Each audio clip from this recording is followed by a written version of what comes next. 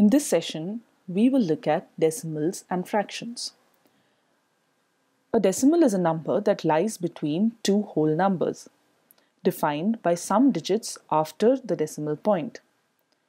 For example, 1.5 lies between 1 and 2. 1.75 also lies between 1 and 2. Please note that the digits after the decimal point are always read separately.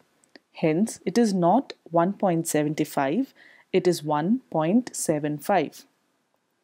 Decimals are widely used in finance, accounting, and banking. Hence, this topic is tested by the IBPS exam. We will now look at some key concepts in decimals: decimal addition, decimal multiplication, and scientific notations. Decimal addition. Decimal addition is like adding any two numbers. Let's take an example. 23.4 plus 4.87 plus 1.03. Arrange the numbers such that the decimal points are below each other. Now add them like you would add any other number. Similarly, for subtraction 2. Decimal multiplication. Let's take an example. Calculate 23.4 into 4.87. Ignore the decimal point and multiply the two numbers. 234 into 487 is equal to 113958. Count the total number of digits after the decimal. 23.4 has one digit and 4.87 has two digits, so there are a total of 3 digits.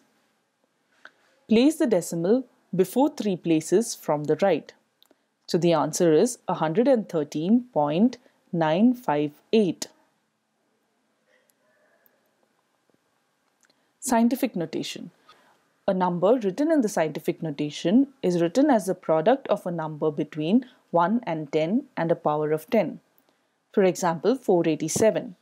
487 can be written as 4.87 into 10 to the power of 2. Please note that the decimal has been placed at 2 places from the right. Therefore, the power of 10 is plus 2. The number of places that the decimal shifts determines the power of 10. When the decimal shifts from right to left, the power of 10 is positive.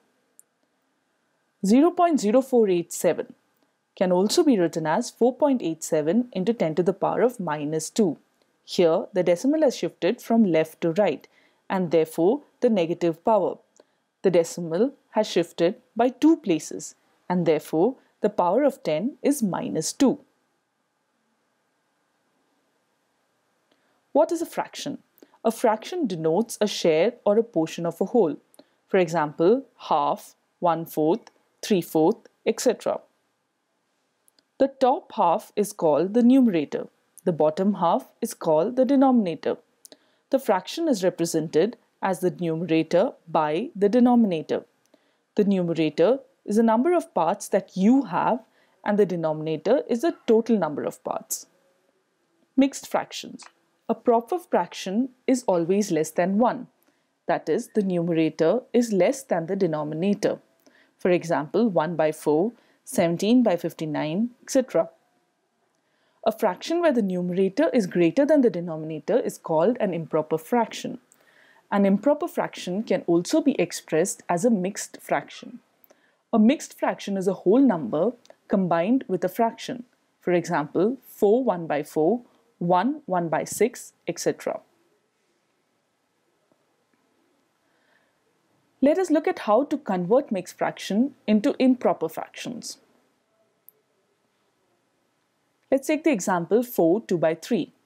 We multiply the whole number, which is 4, by the denominator 3. 4 into 3 is equal to 12. We add this product to the numerator 2. So 12 plus 2 is equal to 14. The sum is the new numerator. Therefore, the fraction is 14/3. Converting improper fractions to mixed fractions. Divide the numerator by the denominator. The quotient is the whole number. So 14/3 is equal to 4. 4 is the quotient and 4 is the whole number. The remainder is the new numerator. So 4 2 by 3 is a mixed fraction. Let us look at some key concepts in fraction. Addition of fractions, multiplication of fractions, division of fractions, comparing two fractions, and conversion of decimals into fractions. Addition of fractions. Let us take an example. Calculate 1 by 2 plus 5 by 8.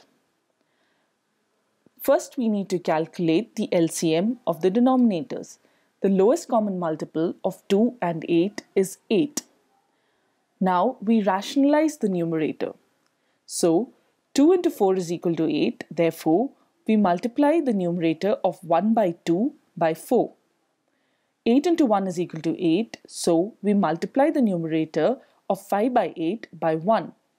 Therefore, the new numerators are 1 into 4 is 4 and 5 into 1 is 5. The new fractions therefore are 4 by 8 and 5 by 8. Now, we just need to add the numerators. The sum of fraction therefore is 4 plus 5 whole divided by 8, which is equal to 11 by 8. Multiplication of fractions. Let's take an example. 1 by 2 into 2 by 5. Multiply the numerators, that is 1 and 2, which is equal to 2, and multiply the denominators 2 and 5, which is equal to 10. The new fraction therefore is 2 by 10. We now simplify the fractions by removing the common factors. 2 by 10 simplifies to 1 by 5. The common factor here is 2. Division of fractions. Let's take an example. 1 by 2 divided by 3 by 5. We invert the second fraction, that is 3 by 5 becomes 5 by 3, and then we multiply it by the first fraction. So 1 by 2 into 5 by 3 is equal to 5 by 6. Comparing two fractions. Let's take an example. Which is greater, 2 by 3 or 1 by 2? Use the LCM of the denominators to write equivalent fractions with common denominator. LCM of 2 and 3 is 6. Rationalize the numerator as we did in addition of two fractions. Therefore, the new fractions are 4 by 6 and 3 by 6. Compare the numerators of the new fractions. The larger fraction is the one with the greater numerator. Since 4 is greater than 3, 4 by 6 is greater than 3 by 6, or 2 by 3 is greater than 1 by 2. Conversion of decimals into fractions. Let's take an example. Write 0.05 as a fraction. 0.05 can be written as 5 divided by 100. Simplifying the fraction, we get 1 by 20. Therefore, the fraction equivalent of 0.05 is 1 by 20.